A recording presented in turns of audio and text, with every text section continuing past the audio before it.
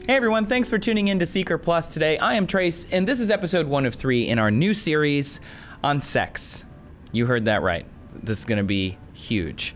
Subscribe so you get all of the episodes in this series. Make sure you check us out on SoundCloud and iTunes. We have audio podcasts releasing every single week. So today, let's talk about sex, baby. We're gonna talk about how it works in the human body, about hormonal and physical reactions, the ins and outs of your brain on sex, how the studies on sex work. We're also gonna talk about fMRIs, EEGs, and scientists who show people porn. This is a real thing, it's a real job. And I just wanna say, this does acknowledge sex exists. It's not a sex ed episode, so if you're watching with kids, maybe, skip this one, come back later. But anyway, it does acknowledge sex exists, so just so you know. Let's kick into it. Okay, so sex, it's a thing. It's a thing that a lot of people do a lot of the time. In fact, somewhere on Earth right now, someone is having sex. I mean, we could probably figure out the math on that, but I'm sure actually many thousands of people are having sex at this exact moment. But the math is actually all over the place, ranging from hundreds of thousands to millions. Freud would say that sex is at the center of human development, and procreation is literally the goal of many, if not most, of the species on our planet. And of course, most of those species are far less complicated than we humans are. So let's focus instead on us humans and sex related to us specifically because we're self-centered. Sex is the act of intercourse, and it can involve a lot of different methods, a lot of different sexes, a lot of different genders, and so on. And most of what we're going to talk about is research done with male-female pairings. And commonly when I'm referring to male or female, I'm talking about whatever sex was held through puberty. I'm not an expert, but if you are LGBTQIA+, then your identifying gender may be more important than your birth assignment to some of this. So use your best judgment, head to the comments or find me on the tweet machine if you have any more questions. But let's dive into a pool of hormones and biology, shall we? What's happening in your brain before, during, and after sex? Let's talk into that. So before sex, obviously you have to be aroused, also known as turned on.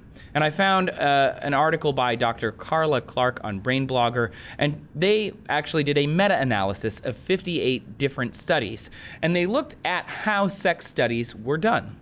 Commonly, they were done with men, some hetero and homosexual men, also some heterosexual women, not a lot of homosexual women, interestingly.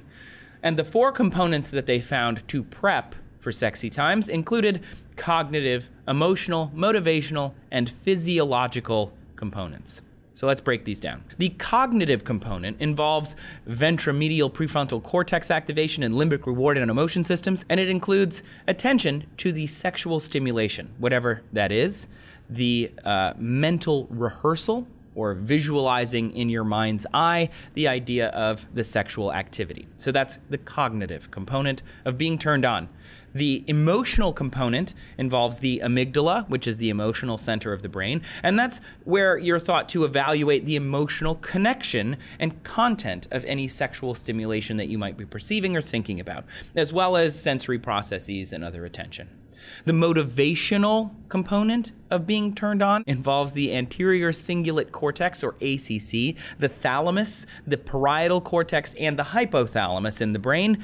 Hello, limbic system. Very important to being turned on. It's an ancient part of our brain connected mainly to our behaviors, so it comes back to erections, although that's only been proven in monkeys, urges, desires, and feelings of reward. So that's a big part of being turned on. And also being turned on, the component of the physiology is involving the body responses to the brain. So heart rate, blood pressure, genital responses, hormonal changes. And in males, the hypothalamus triggers the sympathetic and parasympathetic nervous systems to get the penis going. Now, that's just being turned on. I don't know how far into this podcast we are, I don't know how many minutes we are, but let me tell you, this is a big deal because we're not even to the sex part yet. And look at all the different brain areas that are involved, all of the different systems that have to work together, both physically, emotionally, and mentally to try and get you to a place where you can even perform the act of sex.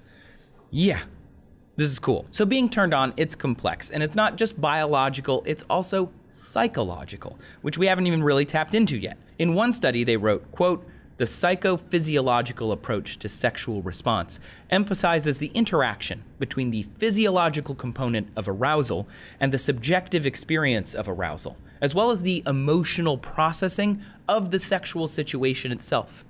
This is in a study. They were looking at all of these different things when trying to figure out just how arousal worked. People need to like and relate to the sexual stimulation that they're imagining or about to engage in, and psychology plays a big part of that, which, no duh.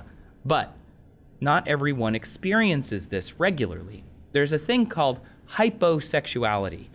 Just to lay this out for everybody, hypo less, hyper more. So hyposexuality is less sexuality. Hypersexuality would be more sexuality than what would be considered ordinary or average.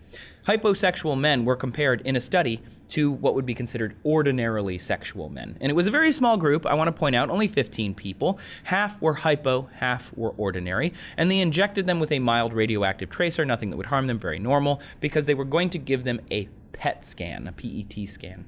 And they showed them adult films in the lab. They injected them with radiation, and then they said, watch this porn. Sex studies are weird. The main difference is a tiny patch of neurons in the medial orbitofrontal cortex lit up differently in hyposexual men than it did in ordinary men. It's part of our emotion center. And the reason they were doing this is to treat the ordinary and hyposexual men as sort of control groups and experimental groups.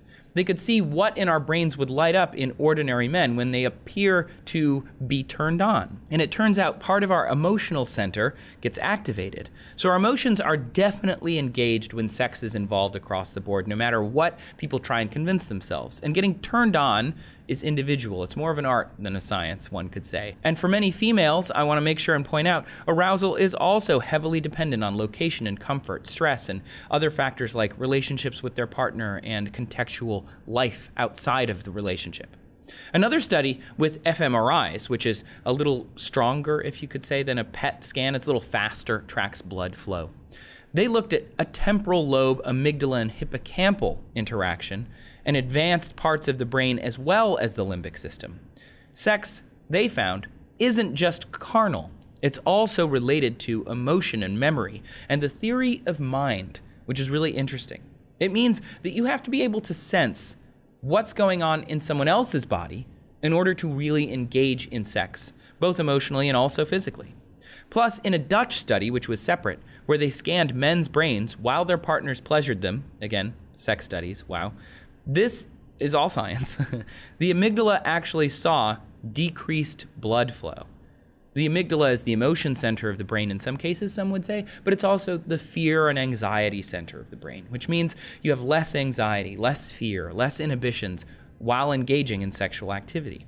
Researchers think that it cuts these feelings during arousal, which does make sense. It helps people kind of go with the flow during sex. Another fMRI study done in 2017, although with women this time, they found that if they were self-stimulating, masturbating, or with a partner, they had similar brain activity to the male studies that we've talked about, except in one notable location, the cingulate gyrus in the brain. That's pain and emotional processing. And more research is needed on what that exactly means, but they made a number of different guesses as to the fact that pain was somehow related to female sexuality, and also that emotional processing might be more important. But again, they were completely just guessing. They have no idea. They need to do more research.